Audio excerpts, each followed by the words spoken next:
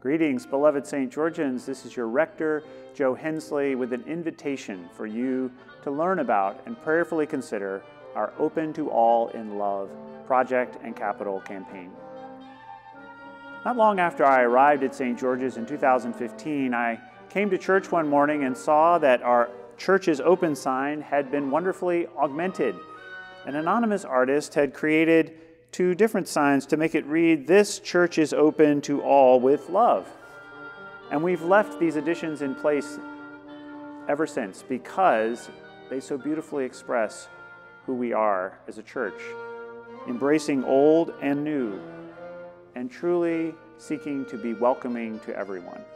And this is why we are engaging in this project, because it is high time that our buildings and grounds better reflect who we are as a church, open to all in love. We started this about 7 years ago with conversations about needs for space and accessibility and concerns about maintenance. We've come a long way. We've hired an architect, we've had multiple studies and proposals, and we are finally at a place where we are ready to take a giant leap forward to make significant progress. This project has 4 main parts: maintenance, endowment, accessibility, and columbarium. Let me talk briefly about each of these. A welcoming church has to be a well-maintained church. When people enter our buildings, they need to see that we care about our buildings just like we care for our community. And we've known for decades that moisture infiltration is slowly deteriorating our church buildings' bricks. And we've recently discovered foundation issues under Faulkner Hall that must be addressed in the coming year. We want future generations to be able to continue to care for these wonderful old buildings. And so we want to grow our endowment, the Landmark Building Fund at the Community Foundation, to at least $2 million to generate income that will accrue over time to give us the funds that we need to make those big improvements and renovations when they come. That way, future generations can focus less on worrying about where the money's going to come from to pay for the church buildings and more about mission and ministry. Part of our ministry is being welcoming to everyone, and that includes everyone regardless of physical abilities. And we've known for years that although we have an elevator and lift, it is difficult for people to navigate the steep hill going down George Street to get to it. And so this project would propose 2 additions: a ramp that would enter the church through the narthex from Princess Anne Street, and a ramp inside our buildings that would connect Sidner Hall with the office corridor. And we would add handicap accessible bathrooms in that office corridor. These are not all that we can do, but they are a significant step forward in making progress so that our buildings are easier to enter and navigate. And finally, the columbarium is something that St. Georgians have been asking for years, a place where their cremated remains can be laid to rest and family and friends can come and visit.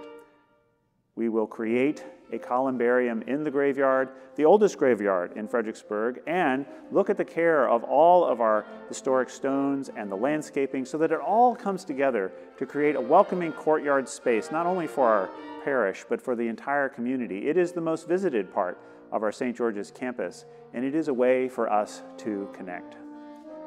All of these elements of the project are about enhancing and strengthening the ministries that we are already doing at St. George's. And so as part of this capital campaign, we will not only be asking you to consider supporting the campaign, we'll be asking you to consider the impact that our ministries have, both within the church and in the wider community. We'll be giving thanks to God for all the blessings that God has showered upon us. We will be praying, God, what would you do through me? We'll be considering what it means to live in faith and as a community of faith that takes leaps of faith together. This campaign is going to be a fun time, a time when we celebrate and give thanks, and then we consider our giving both to the annual operating of the church and to the capital campaign. You will be receiving 2 pledge cards, one for your annual gift for 2025 and one for the capital campaign that would be given over the next 3 or so years.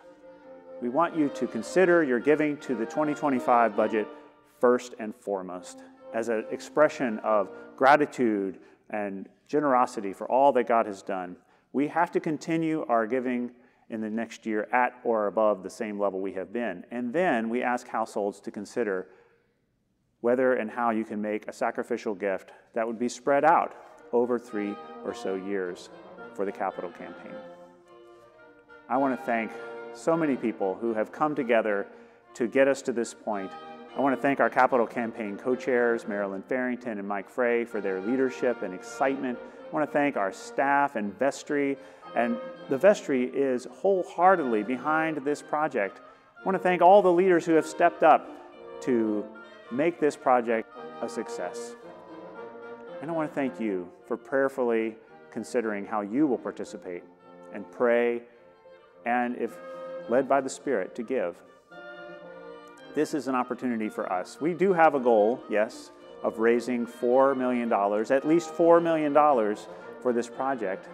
But our greater goal is for the Holy Spirit to move in and through this project, to bring life and spirit and excitement into our parish, to bring us all together around things that truly unite us, our faith in Christ and the ministry we get to do together. And I believe that with God's help and with your help, this campaign can and will be a success.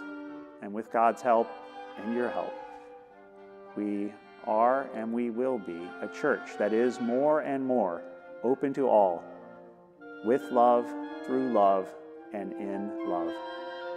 Thank you for your prayers, and thanks be to God.